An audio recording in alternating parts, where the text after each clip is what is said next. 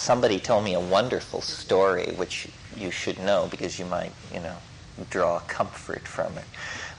This guy was pretty experienced. He'd taken fairly high doses of mushrooms before, and he took a 6-gram dose on a Saturday evening in his apartment in LA. And this heart thing began to develop that he identified as a fibrillation or something.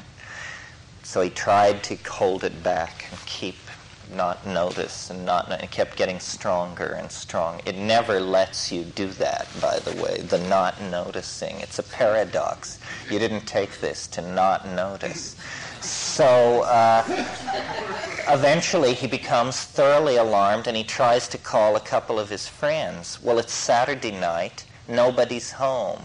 So then just this tremendous sense of abandonment settles over this guy. His friends aren't there when he needs them. He's going to die here in his apartment and be found days later, so forth and so on. And he gets this ball rolling, see? So finally he despairs. He's a psychotherapist, an MD, blah, blah, everything. He despairs. He calls 911. So they come, they get him, they rush him to the hospital, they put him in a ward, by the time all this has happened, and he's gotten all this attention, and probably a little Seconal, he's feeling pretty good about it all. So then he says to the guy on duty, he says, I feel like I have to tell you, I took psilocybin mushrooms. Do you think that brought this on? And the guy said, no, you had an anxiety attack. We get people with this all the time who don't know anything about psychedelic drugs. So, it isn't the drug you have to worry about, it's yourself. You have to discipline your hind brain. You have to be able to say, listen, shut up! We're going to come through this, just shut up about it. Because it's saying, but don't you think we should call somebody?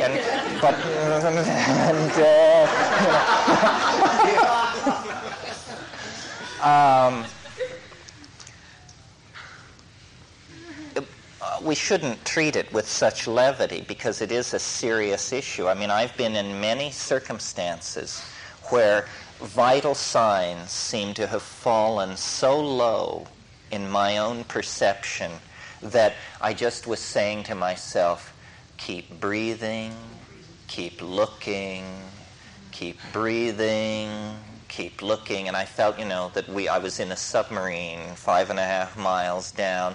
Easy does it through here. Breath, attention, breath, attention. Because you have the feeling that if you don't keep your attention on your breath, you will simply stop breathing. Well, now, it's interesting. People who don't worry much about psychedelics, you tell them a story like that, and they say, well, isn't that the bit that you take these drugs and you think you're dying and then you get straight and then you don't die and then you're really happy? Isn't that what it's supposed to do? I thought that was what it was about. Well, in fact, if you go back into the literature, in the 1960s, the Tibetan Book of the Dead crowd was saying, you will be flung from hell to paradise and back again on about a 40-minute schedule for several hours. And they prepared themselves for these bad trip situations by anticipating it.